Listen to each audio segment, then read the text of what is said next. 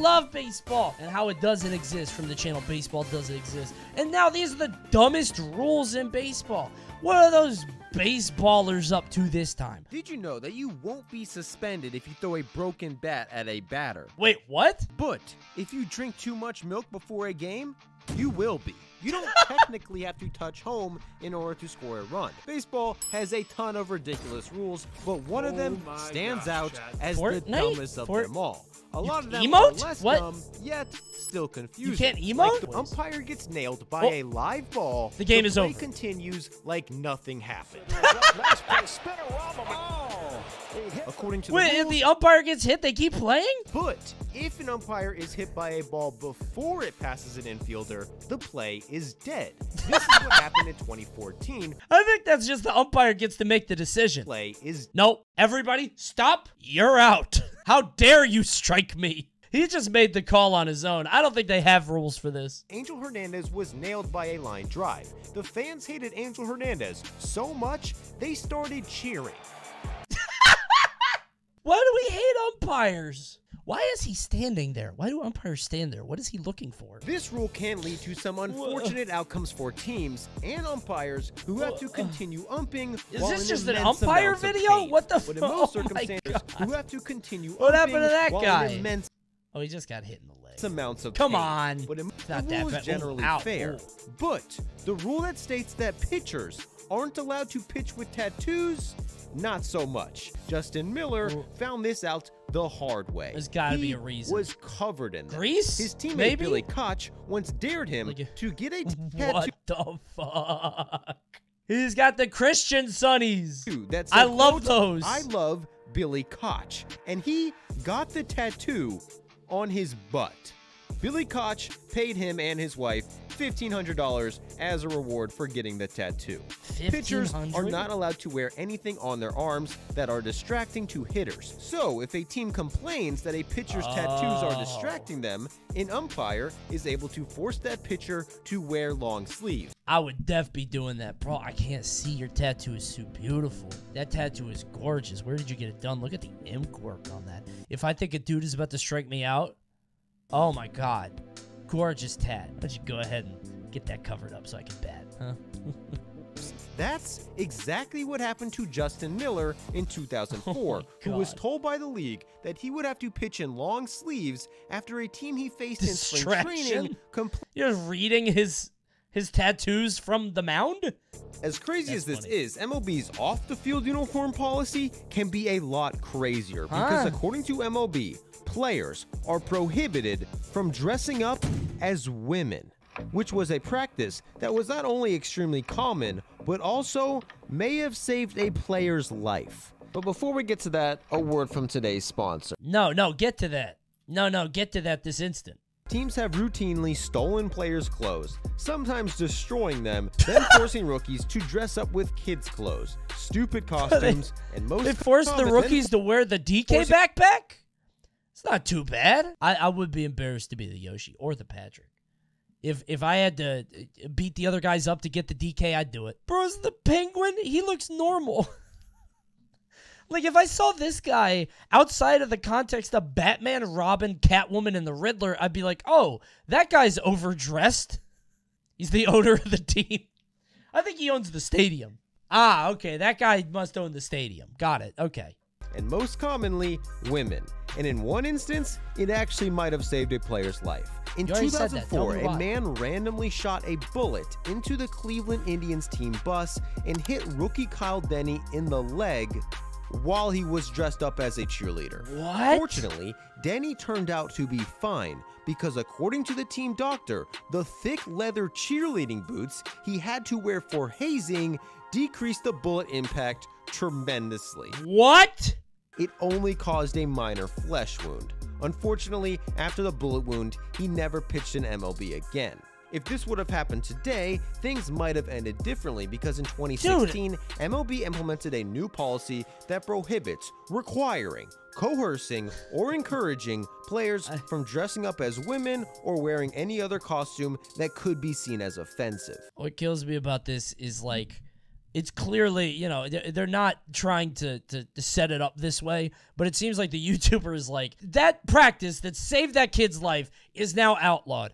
I think they should be dressed up as women all the time. Either pitch with their left hand or pitch with their right hand. Until Pat Venditti came along. He could throw 85 miles per hour with his right arm, take off his 6-fingered glove, put it on his other hand, and throw 83 miles per hour with his left arm. What the fuck? That's an alien. Send him back to his planet. He was the only ambidextrous pitcher in MLB history, and in his first professional game, he faced a switch hitter. He came up to the plate to bat righty. Venditti switched his glove to pitch righty. The batter then responded by going to the other box to bat lefty. Venditti then switched his glove again to pitch lefty. These are like two vampires from like 3,000 years ago. These guys have been dueling since time immemorial. These are two ancient spirits at war.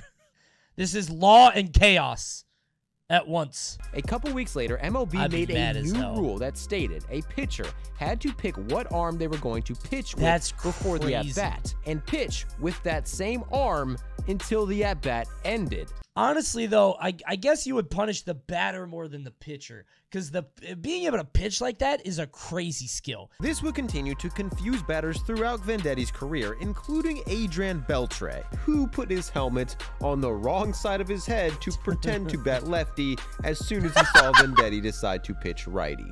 And believe it or not, MLB rules actually allow this. But he's allowed to try to trick him by putting his hat the other way? The old days, batters used to wear helmets like this until 1983, in the ear, when MLB started requiring players to wear an ear flap. Yeah, that would hurt. This hurt. adds protection for when a pitch comes at a batter's head. Sure. But since only one batter's ear is facing the pitcher when batting, MLB players are only required to wear one ear flap.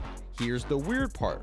There's no rule saying which ear the flap has to be on. Meaning, even though MLB forces players to wear an ear flap for protection, they allow players to wear that ear flap on the wrong side of their head, which adds zero protection. Rafael Furcal did this in 2012. Yasmani Grandal got a single while doing this in 2015. Why would you do that? Beltran did it while hitting his 100th home run, and nobody stopped any of them from doing this. What? And if a batter wants to put his helmet on backwards, that is also fine.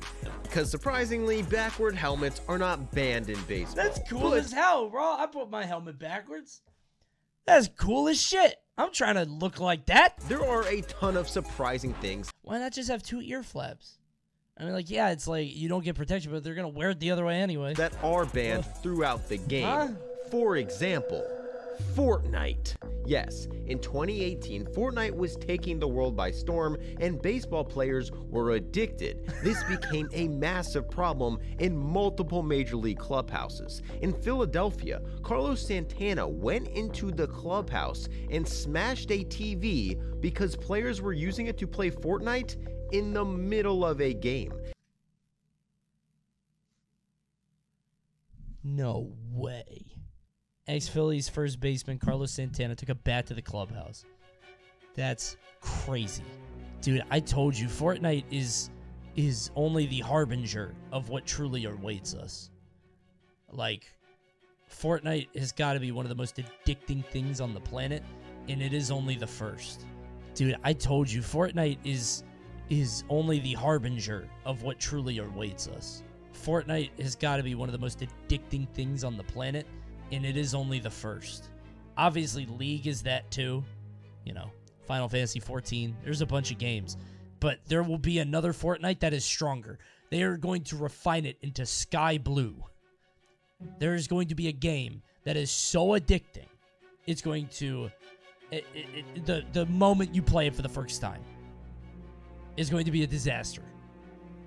Oh, I said sky blue. I meant blue sky. Damn it. You know what I mean. Fortnite isn't even that addicting. Yes, it is. But no clubhouse had a bigger issue with Fortnite than the Boston Red Sox. They installed the wicked Fortnite inside their lockers. Gotta get on that Fortnite. Play Come on, where are we dropping? Clubhouse. The team was doing Fortnite dances in the field. Oh, they no. visited Microsoft to play the game with a professional setup, and pitcher David Price admitted the team regularly stayed up until 2 a.m. playing the game on road trips. Oh my God, dude. But later that year, David Price had to miss time with carpal tunnel syndrome. Oh my God. This led to widespread. The team did this bad because of Fortnite.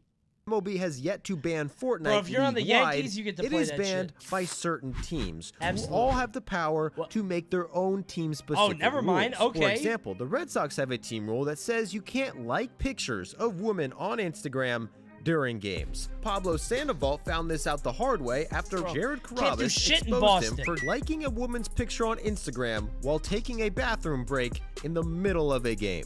Bro, I hate that shit. When I'll be on commentary, like during an event, and we'll be on break, and people you're like, oh, Coney, you're not doing your job. I get DMs and shit. Oh, I hate that. The Marlins even have a rule that says that bat boys aren't allowed to do the gallon milk challenge in the clubhouse before a game.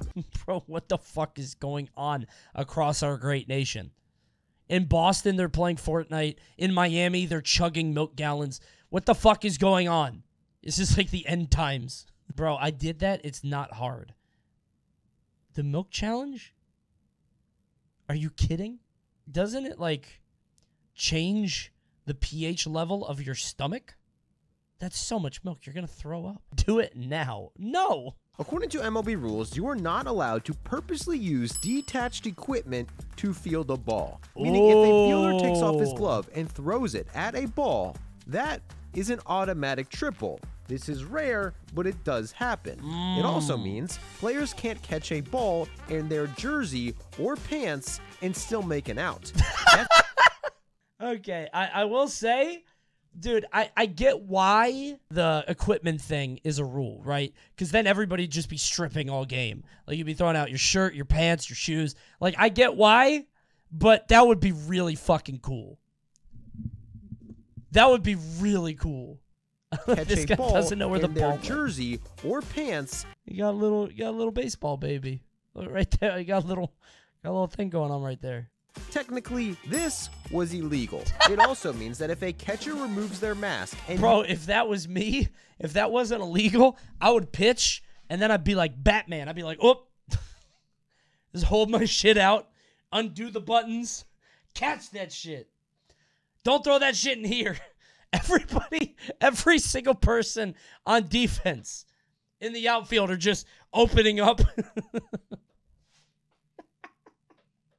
uses it to touch a ball in any way whatsoever, that is illegal. This happened in 1995 with the bases loaded and the winning run on third. The ump didn't even remember it was a rule, but when Tommy Lasorda pointed it out, the ump had to call it. Bringing in the game-winning run because even though it had no impact on the play whatsoever, a catcher did this. What? Joe Madden completely lost his mind and got ejected. I'll get him. Why do umpires do that? Why do umpires have the big it's so theatric. I've gone to umpire training and they tell you not to do this so you don't end up on a dumb umpire bloopers list. On strike two, you're out of there. You're done. Harper just got tossed. Oh. Turn the sound off the rest of the night. Wow. Never. You can't throw out the music guy. It's fucking amateur league. You don't have to touch home plate in order to score.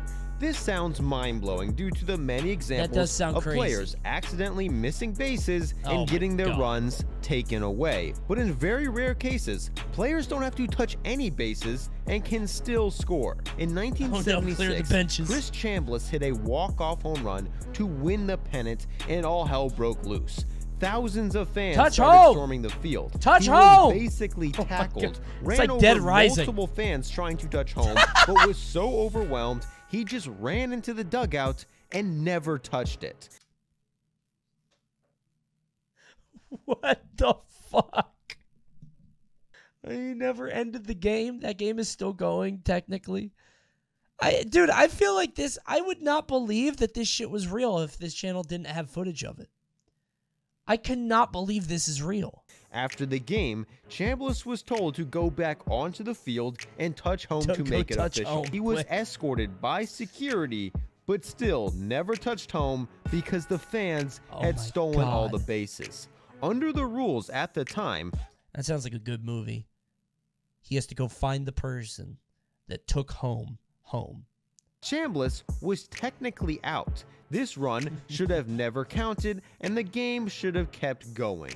Chambliss rule that says if fans rush the field and physically prevent players from touching the bases, the base is still awarded to the batter. I guess. Meaning that touching home isn't always required.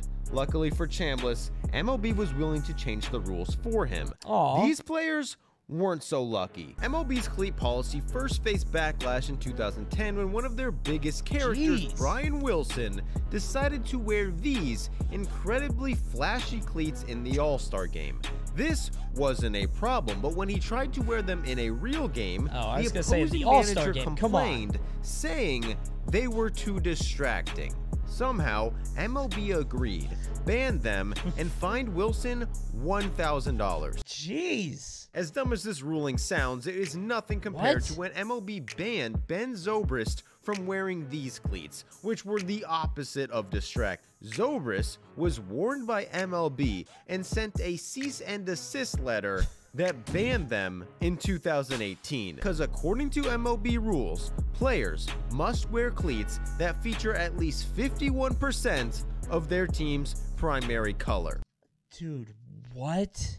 Really? Who makes the rules for this shit, dude? MLB has changed this rule in 2019, allowing players to wear cleats as cool and as boring as they'd like. Yo, it's Batman. These cleats are no longer banned. But did you know that little people are? Yes, this rule dates back to an incident in 1951. Okay, what's your guess on why? Take a guess. Superstition, small strike zone. Ooh, I like that. Probably a strike zone. That's a good call. I was going to say it's because they're too distracting. Like, they're too funny. Like, they thought that shit was so funny back then. Why are you saying Coney? I'm not saying this. This is the 20s, the 30s. Have you seen The Wizard of Oz? It was very inhumane. He quietly signed Eddie Goodell, a 3'7" man, to a major league contract. Then, as a surprise, had him jump out of a birthday cake in the middle of a game. Goodell was later put into the game as a pinch hitter. The umpires tried to stop this, but after proving that Goodell was on the team, they realized there was no rule against him playing.